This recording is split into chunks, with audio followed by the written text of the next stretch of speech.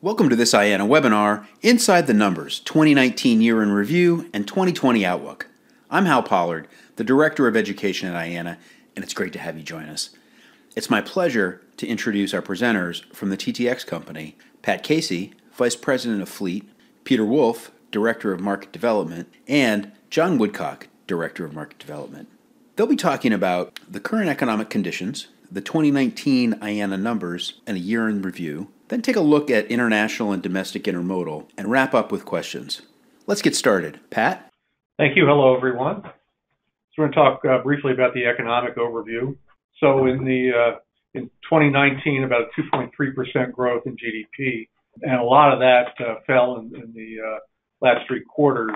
They were about 2% growth after over 3% in the first quarter of last year. And then you see the data on Q4. A lot of that growth was net exports, which really was a big drop in the number of imports that happened at that time that pushed up GDP. Inventories pulled things down. Consumption helped to push it up, but it was slower than the last two quarters in consumption spending in the fourth quarter. And so we do see that being a little bit lower in 2020, and the coronavirus, we'll talk a little bit more about that, could drive it down a lot more than that. So you see employment is still very strong. The unemployment rate is very low. It's a 50-year low from what it's been. And we see employment growing quite a bit. And what happened in January, which is not quite on the slide because it was very recent, was 225,000 additional jobs during that time. So things remain pretty strong there. Wage growth is pretty solid, average about 3 to 3.5% in 2019 and 3.1% in January. Industrial production has been declining quite a bit over the last 18 months, trending down, still negative in January of 2020 for both manufacturing and total production. And part of that is just an overall slowdown. But two other things that have affected that are Boeing's production has slowed down, and that's a big part of manufacturing production. And then coronavirus has had an effect on exports, and many of those are produced in industrial production. So then if you look at the ISM index, which is an indicator of future industrial production, it has turned up a little bit over 50 in January of this year, after it had trended down since early in the mid 2018. So things may be turning up a little bit. Went up over 50 for total, but also for new orders and new export orders as well. So we'll see where that goes. And again, the coronavirus could change how that goes. We do expect consumer spending to be a little slower in 2020, and a big part of that is that you had the tax cuts that really drove up consumption in 18 and somewhat 19, and now they're slowing down a little bit. So the last slide on the economy shows many different forecasts that we're looking at, and much of it are somewhat slower, not only just GDP, but consumer spending, retail sales. We do see investment going up a little bit. Housing starts slowing down a little bit, but that's been pretty strong recently. We'll see where that goes.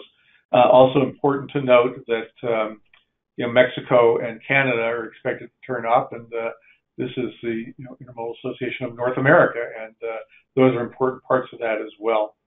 And so, coronavirus could push down things a little bit, but if there was a major surge in coronavirus, that might cut U.S. GDP in half.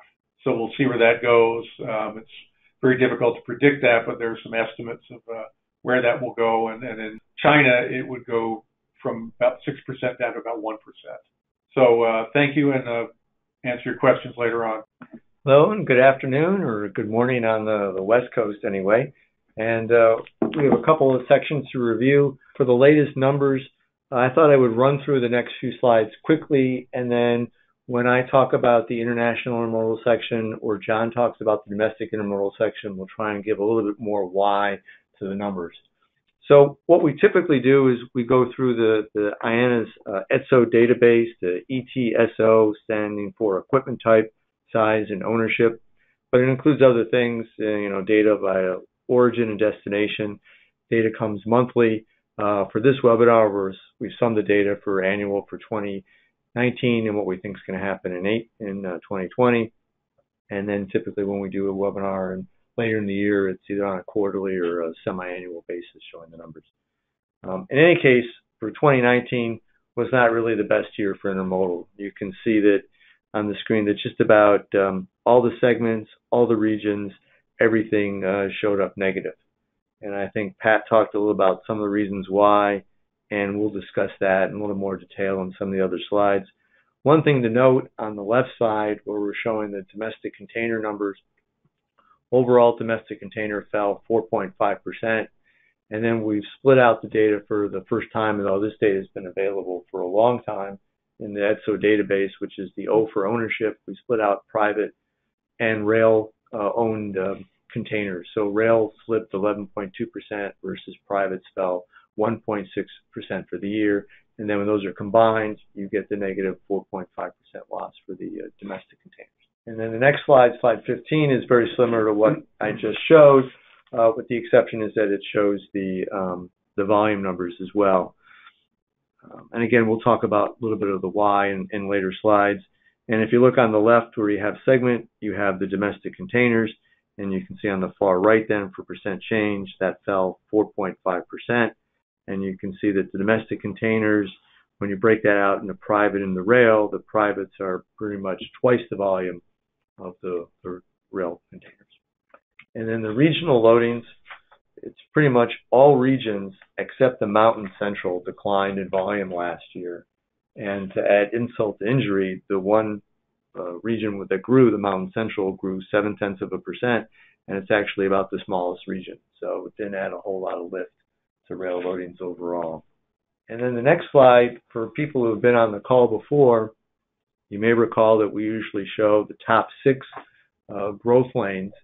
And this year we can only show 4 because everything beyond these 4 is negative. And what's interesting, and we're still sorting through the data to understand it, but in the case of the southeast to the southeast region, we think that growth stems from imports. We've seen a lot of growth on the East Coast, which we'll talk about in some upcoming slides, and that's driving East Coast IPI volume. And then the Midwest to the Midwest growth, that appears to be driven by domestic container growth. And we think what's happening there is that as there's been fewer steel wheel interchanges last year and more rubber tire interchanges, and that may have resulted in loads getting billed twice. And so the database is correctly picking up on that, but it may be the same load.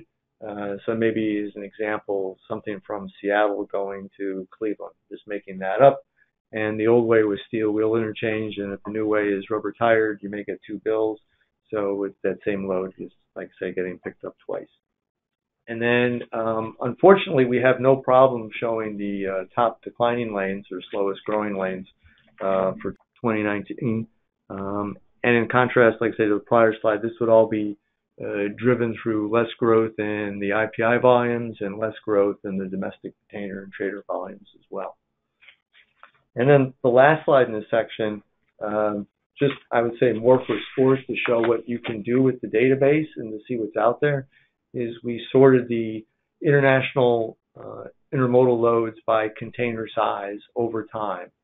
And you can see that there's a relatively modest drop in the number of 20s over time, and the number of 45s, and the number of 40 containers as a share of the total is growing. So as an example, in the year 2000, 65% of the railroad loads of international containers were 40-foot containers, and that was 3.5 million loads. Again, 65% of the total. Last year, that number climbed to 75% of the total and 7 million loads. So the volume doubled in 20 years, and the percent share changed by about 10%. The 20-foot container loadings, those also increased over time from 1.6 million containers in 2000 to 2.2 million last year, but as a share slipped a little bit. And the 45s, those actually declined from about, call it 300,000 in the year 2000 to 200,000 last year. So now let's talk about international intermodal, and maybe we can get a little bit into the why as to why some of the numbers changed. And just a quick definition, we've talked about this before, but international intermodal refers to the marine box, the 20, the 40, and the 45-foot container routing inland by rail. And it goes by different names. It might be called IPI, might be called intact, but it's all the same thing. So any discussion of international intermodal really needs to have a discussion about tariffs.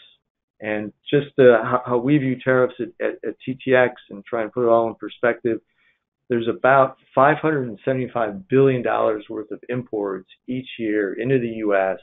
from China. And last year, about $250 billion, roughly half of the total, and nearly 90% of all industrial goods imported from China were tariffed at a 25% rate. Additionally, starting in September, there was a 15% tariff on about one half of the remaining goods from China. And so 250 billion worth of goods were industrial goods. The remaining goods would be consumer goods. So think of half the consumer goods imported from China were hit with a 15% tariff. And that was starting in the middle of September. And that went to last Friday until February 14th, when that tariff was reduced from 7 to 7.5% from the 15%. So for 2020, what we're looking at is pretty much the same amount of tariffs on the same goods that were tariffed last year, with a minor exception that some of the consumer goods have a slightly smaller tariff from 15% down to 7.5%. And so when you look at the imports from last year, which would be a big driver of international intermodal, we think North America imports only increased 0.1%. We're still waiting to get some data from Canada and Mexico.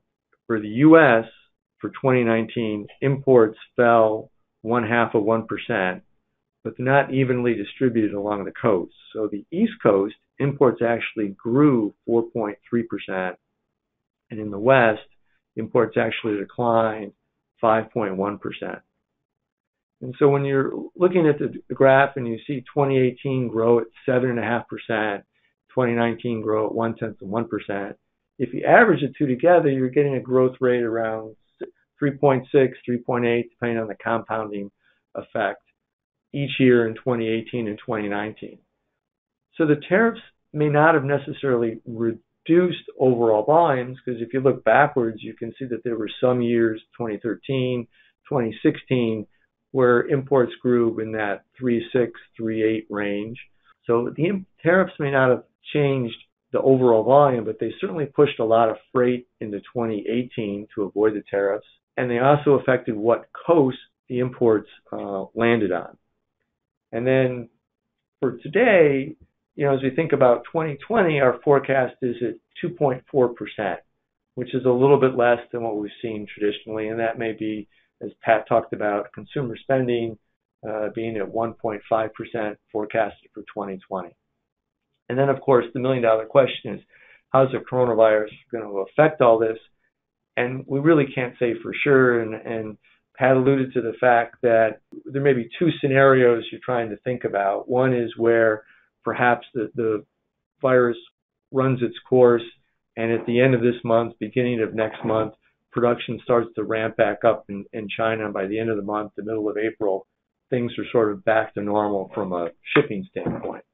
The other scenario, which would be sort of I don't call it a darker scenario, more of a worst case scenario, maybe a 15%, 20% chance that's going to happen. I mean, nobody really knows how the virus is going to run, but if you have a scenario where production doesn't come back in China for most of the year, and China's GDP is growing, as Pat alluded to, or Lou mentioned, growing at 1% instead of a normal 6%, that would have a pretty hard impact on the U.S. economy. But the likelihood of that is relatively small.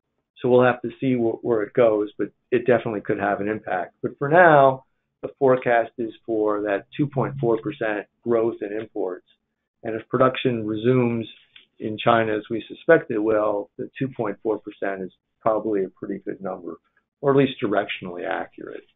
And then as we think about the impact of tariffs, we see that imports from China declined nearly 12% last year.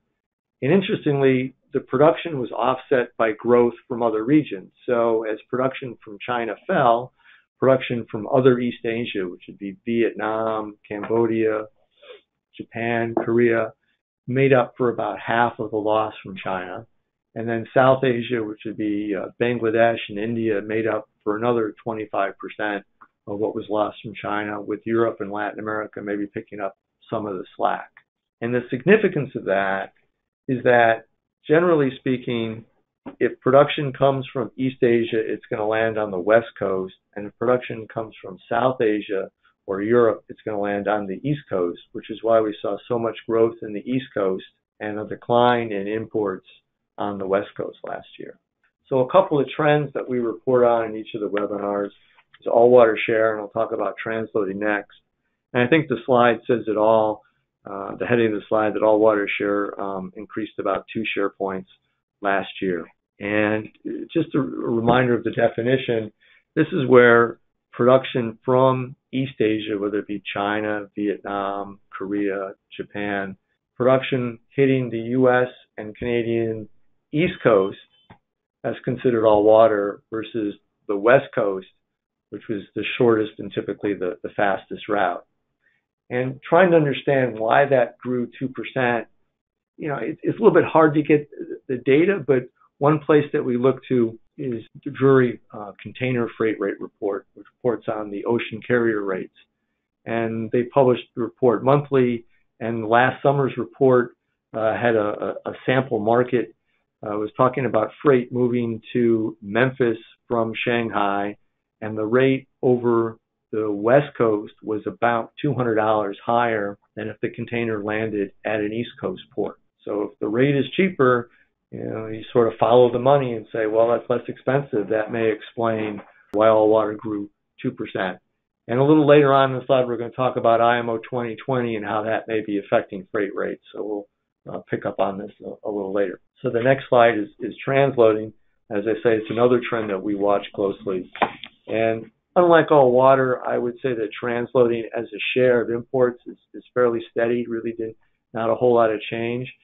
Since imports fell on the West Coast, transloading volume fell a little bit, but the share of imports was about the same. As an example, in the LA Long Beach area, transloading was 34.7% of import TEUs compared to 2018 was 33.7%.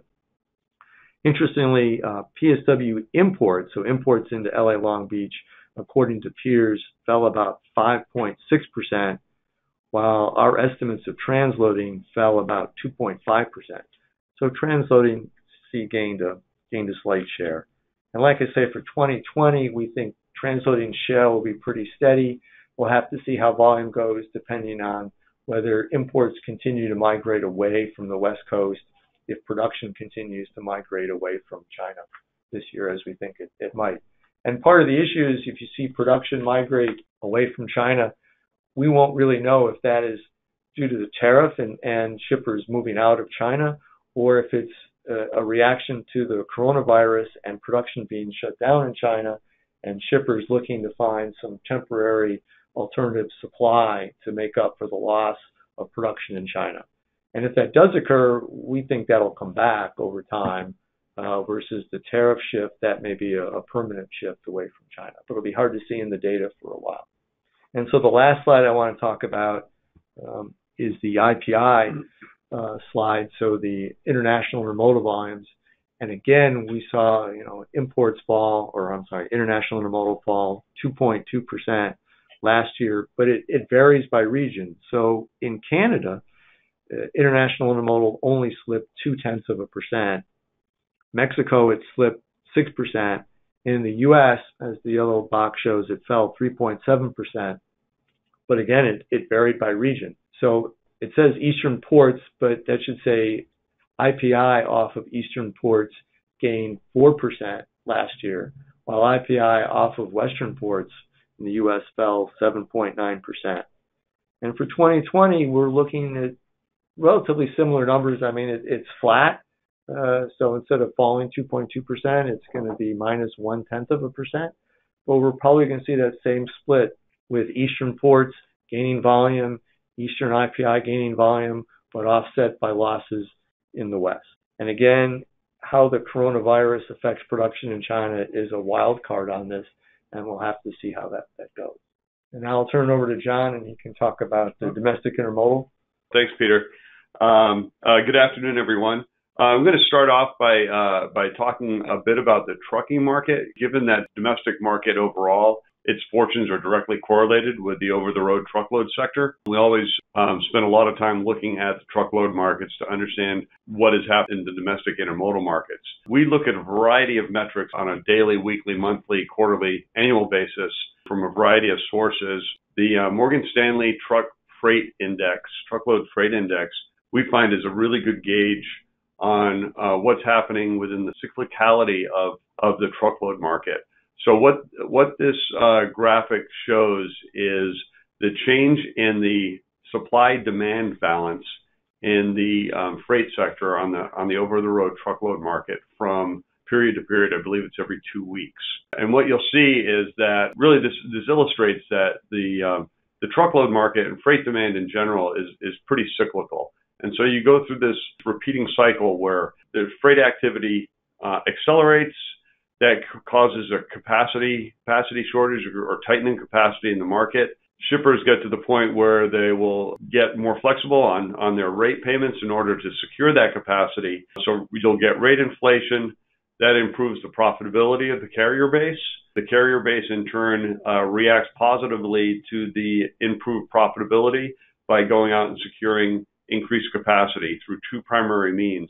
One is buying more Class 8 tractors and as well as trailing equipment, and another is increasing pay for drivers in order to secure driver capacity as well as lower driver turnover, which is, of course, as most of you know, is a pervasive issue in the industry. And then the capacity will catch up and oftentimes will exceed the freight demand, and then we go into a downward loop until we hit bottom and come back. As of today, we believe, and most industry sources that we evaluate and we talk to believe we're probably about in the bottom of the freight demand capacity cycle.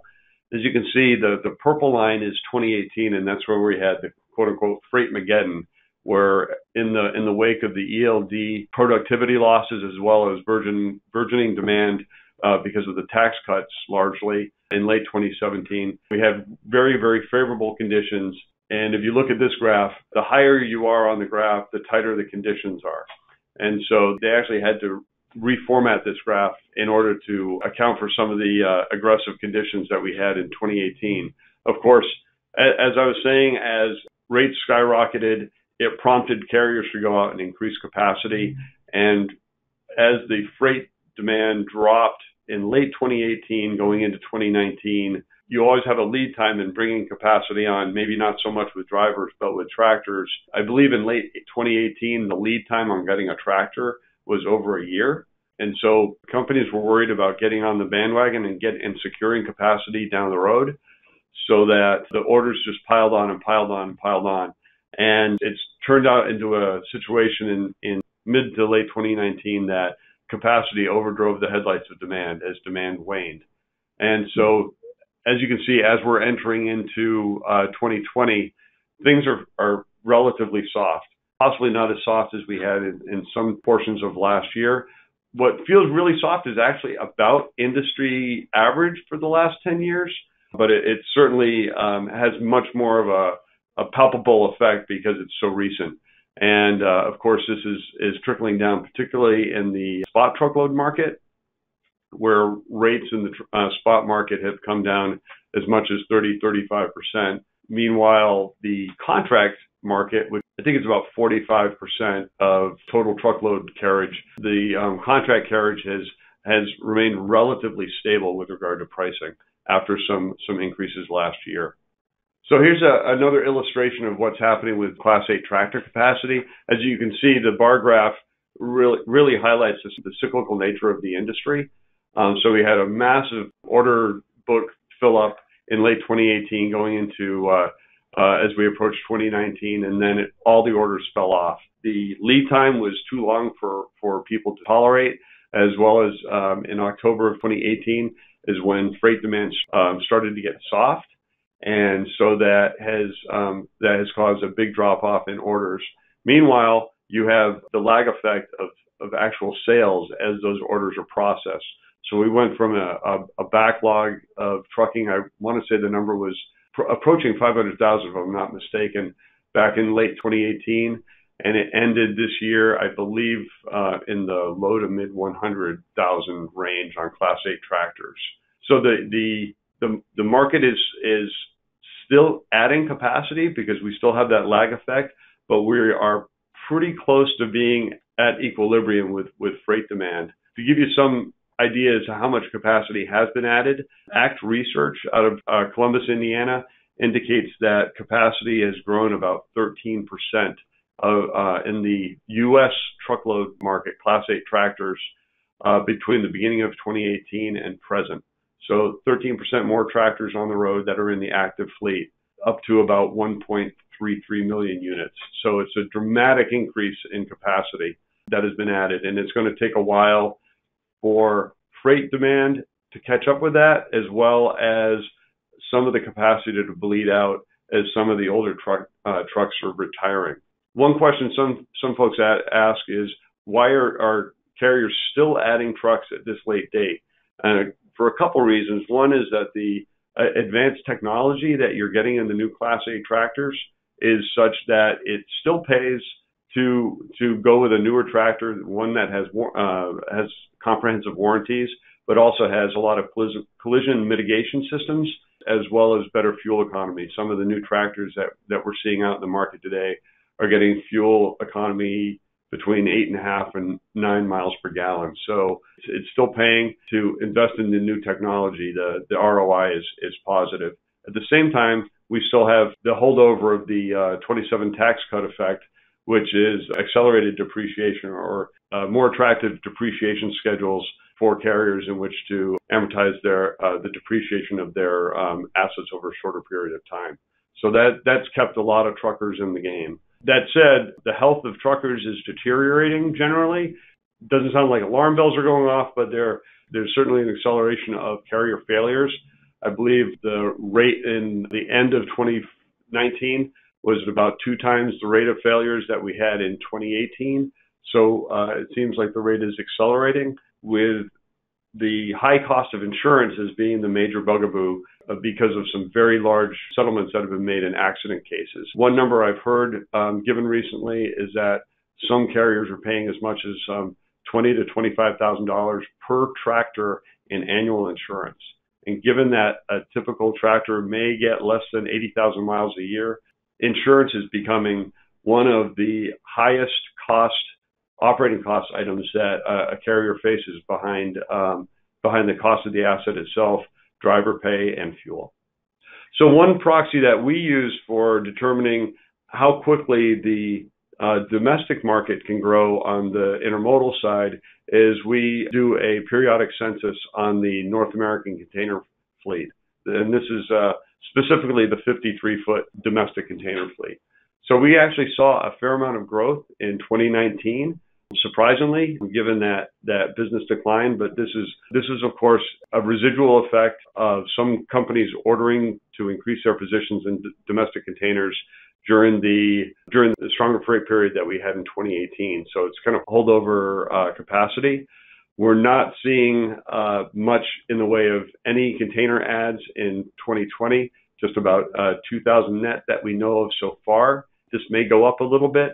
The large part of the increases in 2020 will be related to the conversion opportunities from trailer to container.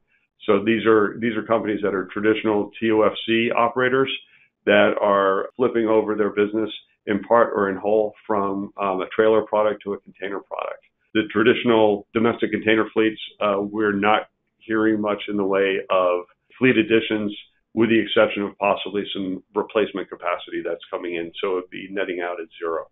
So after the freight market, depending on your source of information, the over-the-road freight market last year grew anywhere from 0 to 2 to 2.5%, depending on the source, be it one of the research houses such as ACT Research or FTR or the American Trucking Association's CAS Logistics, etc.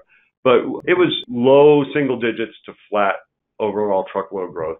In contrast, the domestic container volume actually shrank last year. And this is really part to a few different reasons. One is that there were some lane rationalizations last year by some of the carriers, and that possibly related to the PSR initiatives that several of the roads have put in place.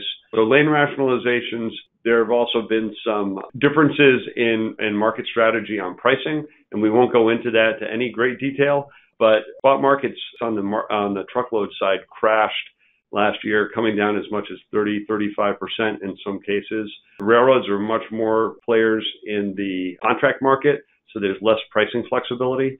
And so there is a certain amount of bleed off in market share because of price differences in certain lanes. We're not expecting any growth in 2020. We're actually expecting more of the same. We're not expecting further lane rationalizations by the roads. We think that they've right-sized their networks, and they're starting to look for additional opportunities for growth, albeit probably on a cautious lane-by-lane basis. So they're really going to have a very deliberative approach to their growth strategies. And we see that overall the truckload market is going to be flat to slightly down, and that translates into our forecast of about a 1% decline on the domestic container market. And, the coronavirus, if it surges quite a bit, another forecast has been that oil prices would drop by about a third in light of that, which would bring this down even more. Yeah. Also, another downward pressure on this, and Peter alluded to this, was with regard to transload volumes. About 15% of North American domestic container volume is actually transload related. So it's actually, while we call it domestic container, it's really only the box is what's domestic. The freight that's in it is not necessarily domestically derived. And so there's a lot of import product that moves off the coasts in domestic boxes, and the lower activity we have on the import side is actually adversely affecting the domestic container volume.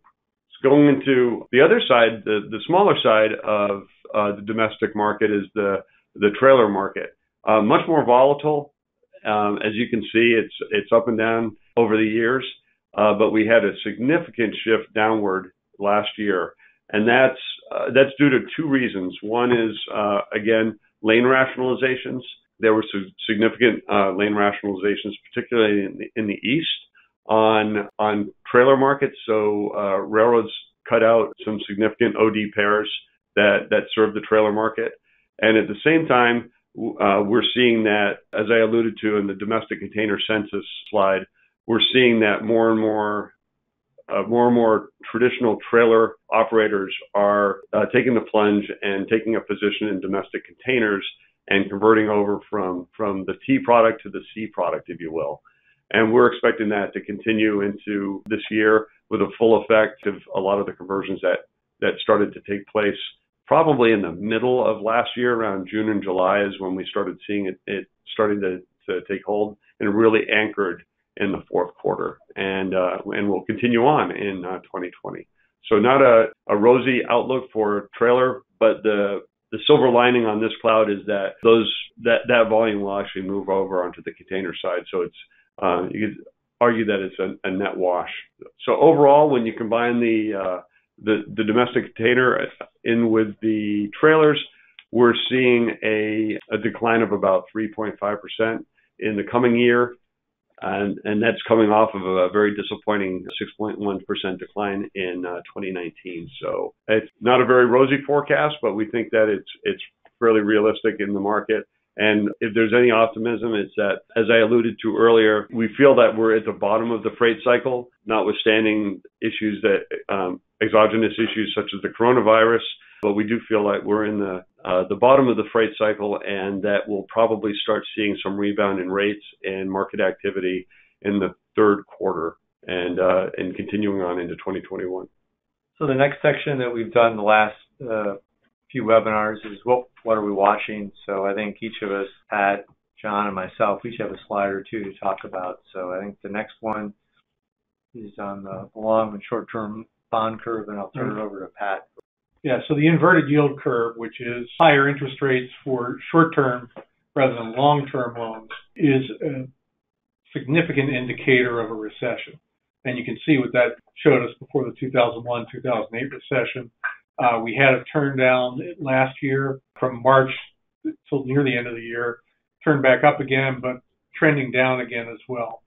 So this may be an indicator of a recession coming, especially when we have the longest length of growth in the economy that we've ever seen. And then we've talked about this throughout the presentation, so we'll have to watch and wait and see what's going to happen with the virus itself and what that does to Chinese production. And again, the impact of the tariffs is TBD. What we saw in 2019 was the tariffs reduced or seemingly reduced imports from China and resulted in production from other places, and we expect that to continue. So we'll have to see where all of that goes. And I think the slide here looks at the share of imports from China for various products, and you can see that everyone in the orange bar for 2019 is a little bit less than what you saw in 2017. And then slide 37, this is, I would say, a parallel slide to slide 24, which is the all-water slide that I talked about a few minutes ago. And IMO 2020 refers to the new rules that went into effect on January 1st, which require ocean carriers to either use low sulfur fuel instead of bunker fuel or install scrubbers to catch the emissions. And the impact of this may be a little bit hard to follow on the slide, but the impact is ocean carriers have to burn much more expensive fuel, as the low sulfur fuel costs about $250 to $300 more per ton than bunker fuel. And then if you're burning more expensive fuel, that will increase ocean carrier costs. But the million-dollar question from that is, well, how does that fall into rates? Will ocean carrier rates increase? And all water service, because it's a longer route, burns almost twice as much fuel per container as a West Coast route for traffic that originates in East Asia. So the ultimate impact for intermodal is, will this push freight that is going all water today back to the West Coast? And as I talked about earlier, cargo that lands on the West Coast has about a 70% chance of moving inland by rail, either IPI or transloaded, versus cargo that lands on the East Coast has a 20 to 25% chance of moving inland by rail. And I mentioned earlier about the freight rates that Drury reports on. And so last summer, I think it's July, they reported on the Shanghai to Memphis rate via LA was about $4,100. But that was more expensive than the Savannah rate, which was around $3,800, $3,900. So it was $200 less to go via Savannah to bring freight to Memphis last summer. But in the June report, Drury indicated that the opposite has occurred, that the rate over the U.S. West Coast to Memphis via IPI was about that same number, $4,130, as it was in July. But the rate via Savannah, instead of being the $3,800, $3,900, was now $4,400. So $200 to $300 more. So is that really is the case? Is that going to last all year? But if that really is the rate spread, then you might see some freight move back to the U.S. West Coast. The other thing that I didn't put on the slide, but is affecting all water, is the Panama Canal recently changed their toll structure to reflect the fact that there's a drought in Panama, and they're worried about the water levels, and it's creating increased expense for the locks to move the ships in and out. And so they've increased the tolls to reflect this fact. But how that factors again into ocean freight rates is yet to be determined. But it's another factor that we're watching, and that does have the potential, if the Panama Canal tolls increase, and if those rates are passed on to the shippers, that may push freight back to either the West Coast or potentially put freight still going all water, but on a Suez Canal route. Okay, and to butcher a cliche, collage is worth 1,000 words. And so, as I was talking to earlier about the trailer to container conversions, I thought I'd put this up as really tells a great story about the extent of the conversions that we've seen in the past year or so. Interesting thing, a couple things to point out in this. T2C conversion is happening with private shippers such as Amazon and Walmart. And so that really betrays I guess you could say, the sophistication of their supply chain and how interactive they are with the supply chain and how reliant they have become on intermodal. It's happening quite a bit with the conversions with LTL carriers. As you can see, ABF, Estes, and YRC have all taken positions. Oh, and of course FedEx below, but FedEx has been in the container market longer. But all of those are new players to the container side, and so they see the long-term benefits and economies of using double stack. And then finally, the reefer market has been a big proponent of switching over. Reefer or temperature-controlled containers or temperature-controlled trailers has long been really tied in very closely with the trailer market. In fact, it's recently been about a third of all trailer shipments. And it's because of the relative merits of trailers versus containers. We talked about this in our last webinar. A new technology has come out to allow the new domestic container temperature-controlled units to have more floor space that would allow another row of pallets. And so that is, for many players, it's tipped the balance in economies between using trailers and containers. And these reefer carriers are dipping themselves more deeply in the pool of the container side. And one interesting thing that they're finding is, at least one carrier's told me this, that the additional benefit they've found by using the container is that they can broaden their reach on the temperature-controlled intermodal network, as trailer lanes on the North American network are more limited than the container lanes.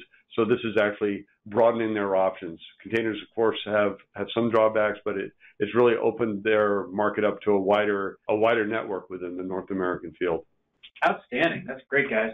Thank you very much. I really appreciate it. The audience has been peppering us with questions along the way. The first one is probably helpful for some of maybe our newer listeners, but can we restate the definition of all water? Is it only Asia to East Coast? Yes, it's only the East Asia region, which is a region that TTX made up, but it's China and countries nearby China. So Japan, Korea, Vietnam, Cambodia, that part of the world.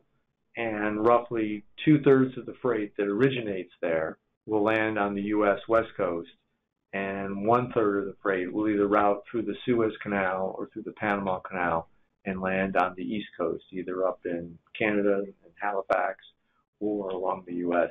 East Coast. Here's an interesting question. Should we be looking at 2018 and 2019 as an aggregate because of the tariff front loading? I think so. I think that's a fair way to do it. The calendar is the calendar, but if I had my way to how I would say the date is, I would look at 2018 as a 13th month year, or 2019 as a 13th month year. So December of 18 really belongs in 2019 because so much of 19's freight moved in December of 18. And just to reiterate, we saw a spike.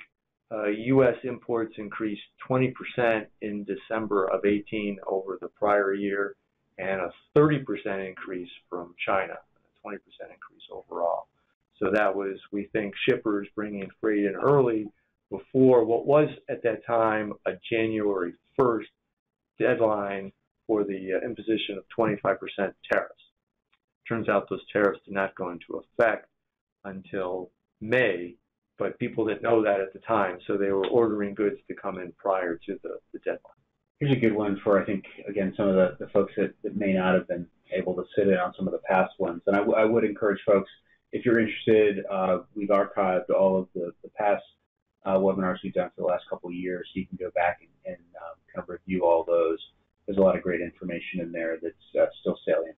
So this question is, what would 3 key sectors for an amateur to pay attention to to what affects the intermodal. Somebody new to the industry, what are the sort of the three key things that they should start trying to get a handle on to start to get their arms around? Well, trade is certainly one of the biggest things.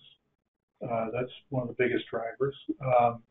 Fuel prices are also a big part of it to keep an eye on because you're competing quite a bit with trucking. And if fuel prices go way up, that helps intermodal to grow. If they go way down, the opposite of that. Mm-hmm.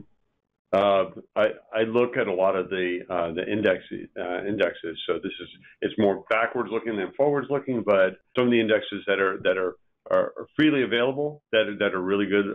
Well, we showed one of them, which is the Morgan Stanley Truckload Freight Index. CAS Index is a monthly publication that's fantastic. It's a fantastic read to give an idea on current conditions.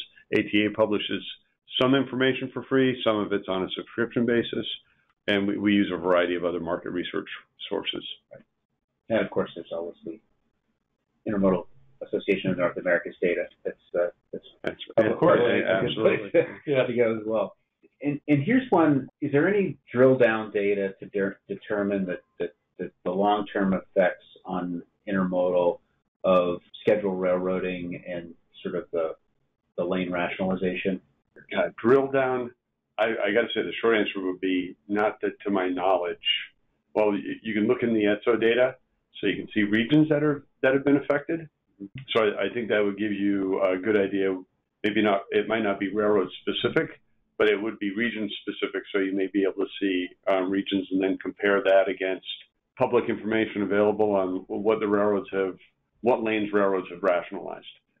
Here's an interesting one that I think picked up at least a little bit on, particularly talking about sort of the connection with dry van freight and also drayage. Do you see that the FMCSA's drug clearinghouse initiative is going to have an impact on intermodal demand? Not immediately, but we think this is going to be a bigger issue as time goes on. Of course, so for those of you who don't know the FMCSA, they're really the federal administration that oversees carrier safety on the truckload side. And drug testing, of course, is mandatory in the transportation industry. Truck drivers are randomly tested. In fact, I believe it's 50% of all drivers, or on a population basis, not specific drivers, but 50% of all drivers have to be tested on an annual basis now. And that's up from 25% last year. And if you do get tested positively, your positive test result goes into a new central database that's hosted by the federal government. And if you try to beat the system and jump ship once you've gotten a positive test, that used to be possible. Now it's not anymore, because your information will go into the database, and any carrier that is hiring you is required by law to pull your record to ensure that you do not have a positive rating. So this is just starting to populate now. Of course, you didn't have to put in history into this database, and it just started up in the last month, but it will be cumulative. And so as carriers either do pre-employment screening or random testing or testing after accidents, any positive findings that they experience will be sent into the database. And we do believe that it's going to have some issue on the pressure on driver capacity. Maybe not this year, but certainly in 2021, it'll probably be discernible. Quickly get through it, but maybe two more, because we're kind of getting down on time. But in terms of industrial production, it looks like it slowed way down in 2019 and is now on track to have similar numbers in 2020. Any insights there? No, that sounds about right. As the overall economy is slowing down, consumption is slowing down, and industrial production is as well. That was another question that kind of linked to exactly what you just said. Can you say anything more about consumer spending trends and how they might affect freight volumes? That's definitely an effect on freight volumes in many ways. Thank you, gentlemen. That was terrific. You sure gave us a great deal of information and a lot to think about. I look forward to keeping this discussion going throughout the following quarters of this year and beyond. For more information about topics like this, IANA membership, and how to get engaged, please visit intermodal.org or email us at info@intermodal.org.